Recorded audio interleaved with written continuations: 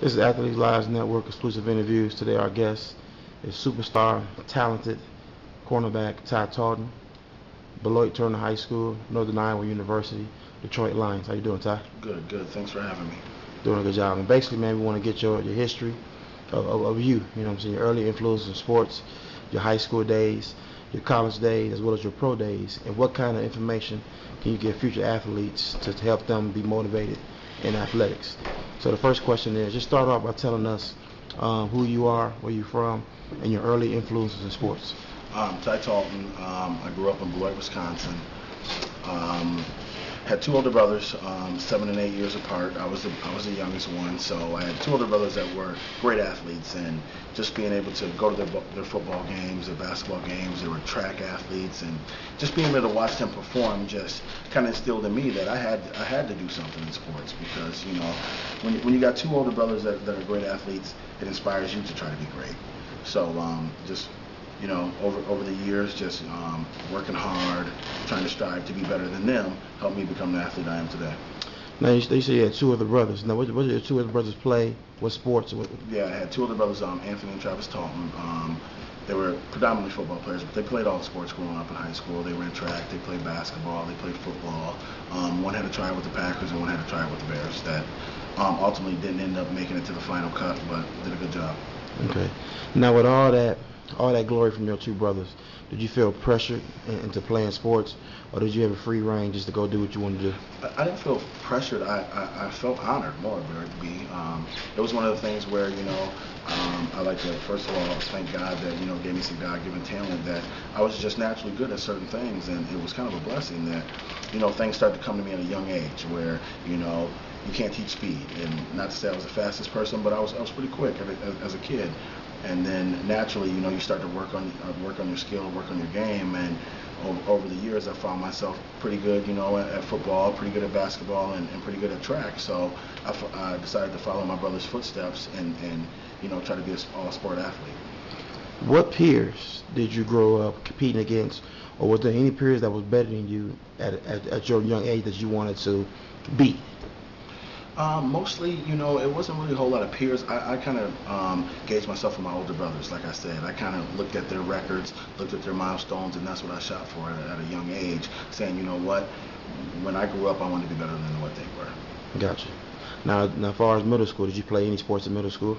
Middle school, yep. I played basketball, played football, ran track, the basic middle school sports. Okay. Now, give us your mind state going into Beloit Turner High School as a freshman. What kind of goals did you want to accomplish as a freshman? As a freshman, it's kind of funny. My story is a little different. I was a hooper. I didn't think I'd ever play football. My first love was basketball. Everyone wanted to be Michael Jordan. Growing up as a kid, I grew up in Beloit. About an hour and a half from Chicago. In the Michael Jordan area where everyone looked up to Mike. So basketball was my life. Kind of crazy. I never went to a football camp. I only went to basketball camps, and when it's all said and done, I ended up playing, being blessed to play professional football. So it's just kind of crazy how it worked out. So what transitioned you over to football as a freshman? Because like you said, you played basketball, that was the #1 sport. But what transitioned you over to playing football? It was kind of crazy. From pretty much my first 3 years of high school, from my freshman, my sophomore to my junior year, I was still predominantly wanting to play basketball. Where I went to a smaller high school, in the suburbs. My parents moved us out of the city and put us into a kind of a suburban school for a better education. They wanted to make sure it just wasn't all about sports with us. That I would go to college, get a college degree, and become something just in case sports didn't work out for us, which is a blessing. So my first 3 years, it was all about basketball, but I kind of noticed that naturally I was a little bit better at football. The basketball part, the desire and the love was there, but all around, I think I had a better chance of playing at a higher level at football. And then, talking to my coach, talking to my guidance counselor, they just thought I should pursue a career in football. And that's kind of when the transition happened about my junior year, going into my senior year, that I started to look at football in a more serious manner. Now you're entering your senior season. Kind of give us your mind state on your goals that year. You just said that you was going to pursue a career in football. Now give us your mind state. Yeah, going to my senior year, I wasn't, like I said, I went to a smaller high school, so I wasn't I'm not going to say highly recruited, but at the same time, I didn't have a ton of school knockers on my door because the coaches were telling people I wanted to play basketball instead of playing football at a Division I level. So going into my senior year, I started to focus a little bit more on football, watch a little bit more game film, and naturally, I think just started to be a little bit more serious about football instead of basketball. Senior year was okay. Well, I'm not going to say it was great, but it was okay. We went into the playoffs and ended up losing in the first round and stuff. So, started to get some looks at some college schools and some different offers. But like I said, I still kind of had that little part of me that still wanted to play basketball. But most of the basketball offers were all Division II, and like I told my parents, I wanted to take the highest scholarship. And when it was all said and done, Northern Iowa came to the table and they gave me an opportunity to play Division I football, Division I AA football, and then also play Division I basketball. So that was one of the things I was looking to do, and so that's why I took the offer to Northern Iowa. Got you. Now let's kind of backtrack real quick. Now you said you took the offer to Northern Iowa to play football and basketball. What big name schools was coming to look at you, or what schools, period?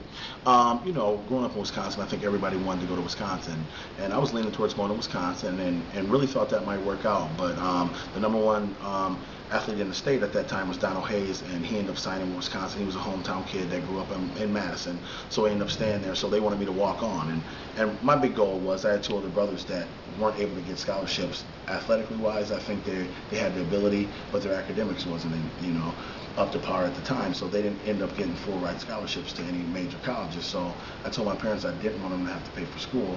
So when the opportunity to Northern Iowa came around, and it gave me the opportunity, like I said, to be a dual sport athlete, I jumped on it. Gotcha. Now you was voted to play in the Shriners game. Give us that whole experience. It was a great experience. Like I said, any kid that gets the opportunity to play in an all-star game, to take your talents and measure them up against all the great athletes around the state, whatever state you're in, I think you should definitely take advantage of it. I learned a lot. It's a week of practice, and then you get to play in this all-star game. Great experience. I got to measure myself up against some of the other athletes that were going to schools. I actually met some kids that were actually going to my same college at the time. So just an overall great experience, and I wouldn't change anything. Now you signed a letter of intent to play at the University of Northern Iowa. Give us your thoughts and your goals as a freshman going to a University of Northern Iowa. When I was going to Northern Iowa, it was, you're finally going to be on your own. You get out of your mom and dad's, your home, and you're going to be an adult for once. So I think it was an experience for me. It was a learning experience for me, to move 3 hours away from home, away from my parents, and become an adult. And going in, at the time, Northern Iowa had 2 senior cornerbacks that were all conference and great corners. So I knew going in it was most likely going to be a redshirt year for me, and I was fine with that because I think just physically, mentally adept into college, and the overall being an adult, you don't worry about your parents, having someone wake you up in the morning, having someone telling you where you need to be. Like I said, just becoming an adult, and I think the transition, it was good for me to take that year and just work on myself, work on my academics. Like I said, which is a huge thing in this day and age where if your academics aren't right, sports don't matter. So it was good for me to be able to get my grades right and be ready to play football. Now you also was playing basketball. Give us your experience as a freshman basketball player. It was great. Like I said, I had a very good time. The only difference is it was a little weird transition because, like I said, I was on a full-ride football scholarship, but the opportunity to play basketball where technically I was somewhat of a walk-on, but didn't have to compete to be able to play. So I went in and I was behind the 8 ball because those guys had been training for basketball for all year, and then I would come in after playing football and try to make that transition. So for the first 2 or 3 months, I think it was a more conditioning thing and just trying to get back in the flow. And these guys have been playing basketball year round. So, but overall, like I said, I wouldn't change anything about it. I love my experience playing basketball in Northern Iowa and had a great time. Gotcha. Now let's go to your next year in college, which is your redshirt freshman year. You had a breakout game against Iowa University. Give us experience on that. Being a 1AA school, you don't get to sometimes to play the bigger schools, the Big Ten schools, the SEC schools. We were fortunate enough to open up against University of Iowa, where growing up as a kid, you like to play in front of the TVs and the limelight, and I was blessed enough to have one of my best games of my career against the University of Iowa.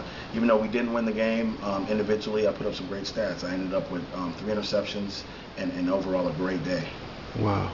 So now, after that game, I'm sure the whole nation knew who Ty Talton was. Now, how did you deal with that new exposure? It was funny because it kind of, like I said, put me on the map. That was one of the things that started to open up people's eyes, scouts' eyes, the paper's eyes, people around Iowa's eyes and around the nation, like you talked about. So I think it took a little adjustment. You can't let the limelight go to your head. You just got to continue to work hard, continue to study, and continue just to become an overall better player. Okay. Now, how do you finish the rest of your season out? The rest of freshman year went good for me. I had one of my better seasons. I think I finished with about 7 interceptions after that great year, and we ended up going to the playoffs and making a run within the playoffs. So it was overall a great year, a great redshirt freshman year. Okay. Now let's touch on your sophomore year.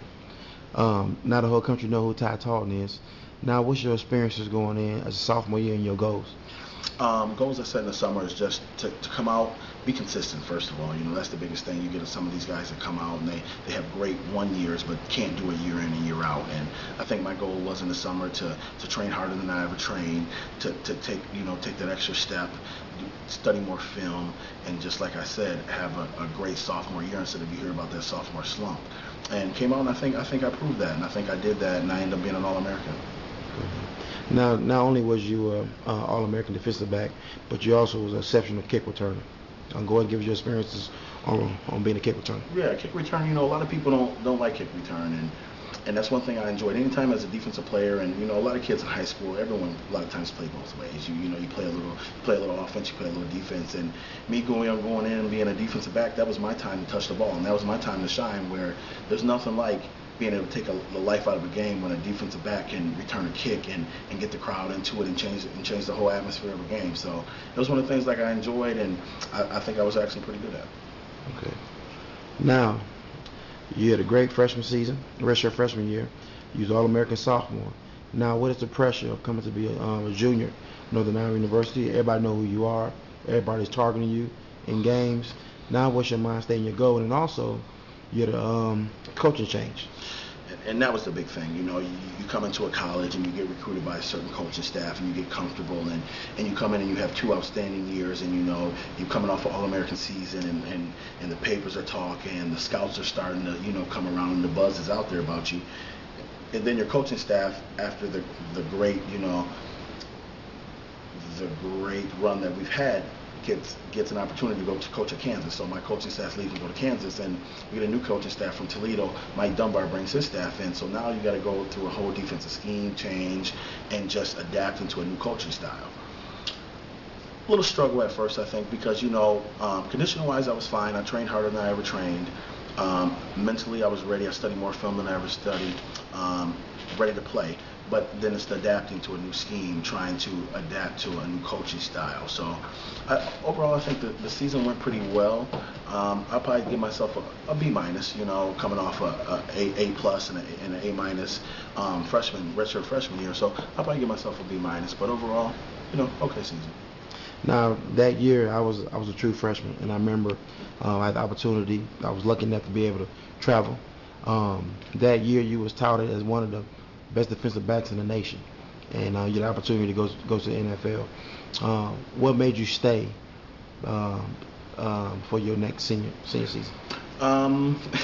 Actually, staying was probably one of my wrong decisions, but you can't go back and change back time. But one of the things I was looking at, I was touted to be a first or second round pick coming off of my junior season, but me being the competitor that I am, wanted to be a top 10, a top 15 pick. So I felt like if I worked that much harder over the summer and got that much stronger, that much faster, studied that much more film, and had a great senior season like everyone was saying, that I could easily be a top 15 pick. So that was my decision process of staying for my senior year. Okay, so now going to your senior season, you guys won conference 7 years in a row, but now under Coach Mike Dunbar's system, it's the first year you guys don't win conference. What did that do for the team mentality? Although I know he was bringing in his recruits, you still had some veterans on that team that play under Coach Allen.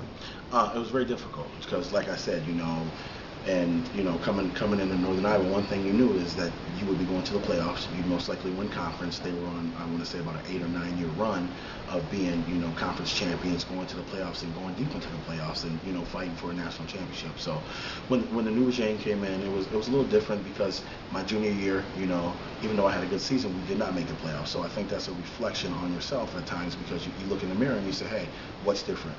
We broke this championship run. So going into the senior season, you try to see what you can do better, see what you can help the team, see what things you can change to get you back on that winning track. And senior season, once again, it didn't happen again. With the new coaching change, we just didn't get it on track early. We struggled early out the gates. Finished very strong, but at that time we just weren't. Record wasn't good enough to make it to the playoffs.